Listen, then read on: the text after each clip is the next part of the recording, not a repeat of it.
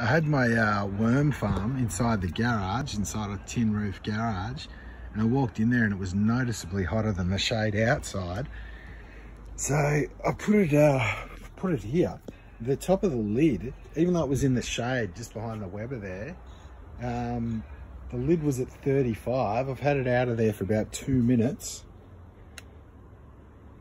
Now it's already down to 31.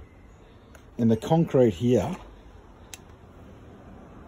is 22 degrees. But the concrete, even in the shade in here, the concrete is 26 degrees. And it's noticeably warmer in here. We've got a northerly wind today. It seems to just be stockpiling in here, but I wonder how hot that roof is. Yeah, 42 degrees. Whoa, wonder how hot that roof is. 42 degrees. So I've basically got my worms in a freaking oven.